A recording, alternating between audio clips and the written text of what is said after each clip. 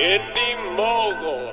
This week on Indie News, short films from the Sundance Film Festival, a new database of what equipment films are shot on, I learn more about the upcoming digital Bolex camera, and interview the creators to find out if it's the right filmmaking tool for you. Hey Indie Mogulers, Griffin here. This week is the Sundance Film Festival in Park City, Utah, and luckily for YouTubers, 12 of the 64 short films playing at Sundance are available online. I especially enjoy this retro-looking drug film about catnip, which I remember watching last summer when it first debuted. If you're like me, you often look up film information at IMDb, the Internet Movie Database.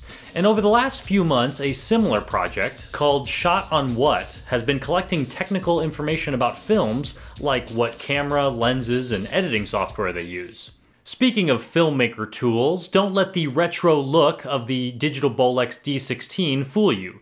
When this camera is released, hopefully soon, it'll shoot 2K raw video, perfect for movie making, at the relatively low price tag of $3,300. For the same price, some may prefer the Canon 5D Mark III with its full-frame sensor, and others who also want to shoot RAW may prefer the Blackmagic Cinema camera. But all of these cameras have their strengths and weaknesses, so I asked the developers of the digital Bolex what unique features it has that may make it the ideal camera for your next film. First, very important question I have for you. You are not the Joe Rubinstein who inks comic books. I am not. There's also a famous piano player with my name. I'm glad we have that out of the way. It's been 9 months since you guys successfully funded this project through Kickstarter, but I imagine you were working on it for much longer. So how long has the digital Bolex been in development? At least a year and a half, maybe closer to 2 years at this point. Maybe even 5, 6 years ago.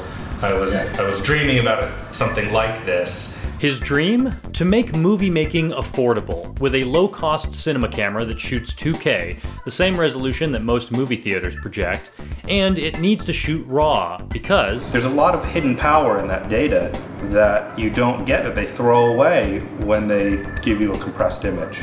On a DSLR, even something as simple as like shooting a scene where something is in silhouette and then maybe wanting to bring parts of it up or down, it's like a pixelated nightmare. Elle, a seasoned cinematographer, demonstrates the flexibility of RAW in her short film, One Small Step, the first film shot on the digital Bolex. Of course, 2K RAW video requires more disk space than compressed video, 5 gigabytes per minute.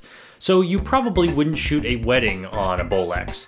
But for a movie, especially as hard drives get bigger and cheaper over time, this is a lot of power for low-budget filmmakers.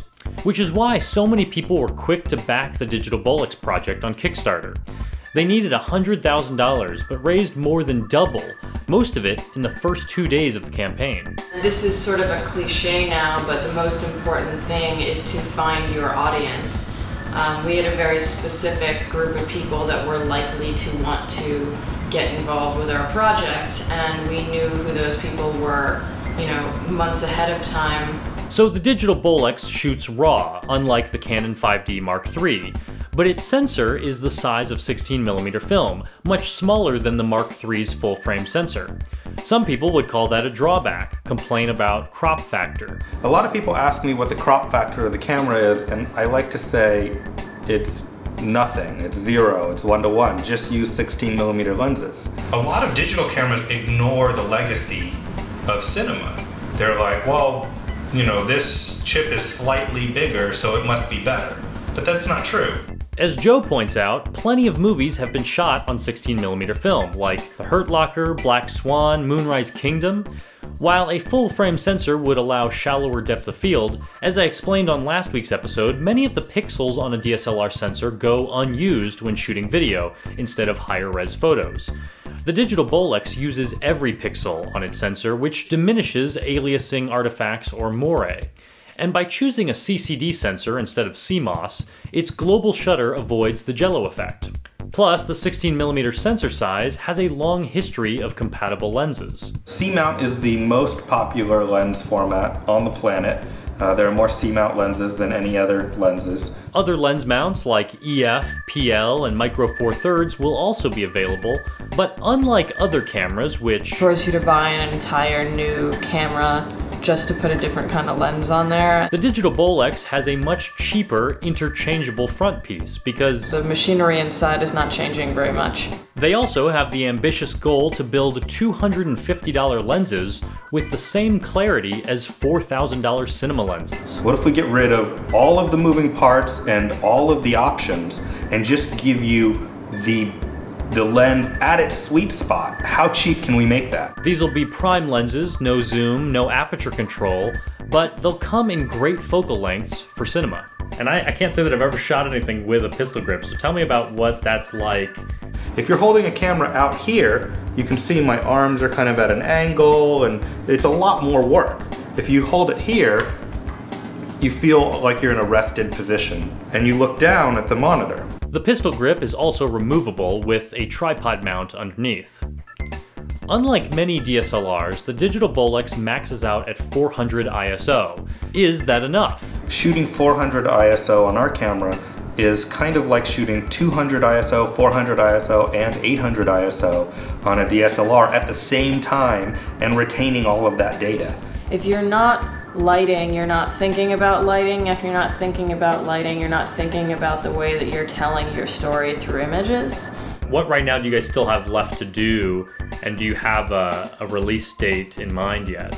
We do have a release date in mind. We have a schedule now of the milestones that we have to hit, and so we want to make sure that we hit those milestones, a couple of the first ones, before we announce the date, because we want to make sure we're actually able to stick to the schedule that we've planned. We have all the parts now. The body's been designed, the electronics have been designed. It's kind of a matter of just putting them together. Well, I wish you guys the best of luck, and I know there's going to be a lot of excited filmmakers when they get their hands on your cameras. Thanks. I also learned that the digital Bolex has 2 cold shoe mounts on the body so you can attach accessories, and it can shoot 2K RAW in a bunch of frame rates, up to 32 frames per second, or as low as 1 frame every hour. They also announced last week that they're developing some software to handle the Cinema DNG RAW workflow. If you have any questions about the digital Bolex, you should visit digitalbolex.com, and they are super responsive on their forums, and they do a live chat every other Monday. On today's playlist, I have the catnip video showing at Sundance. I have some old video I discovered and re-edited for last week's episode of Friday 101, and we have this week's new and notable video contests. Plus, if you want to see the full list of Sundance short films, you can click right here. Thanks for watching.